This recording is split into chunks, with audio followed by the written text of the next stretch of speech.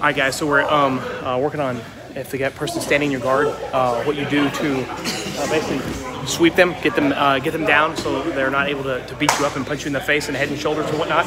And so there's two keys to sweeping, right? One of the keys is that you topple the person's center over their foundation, right?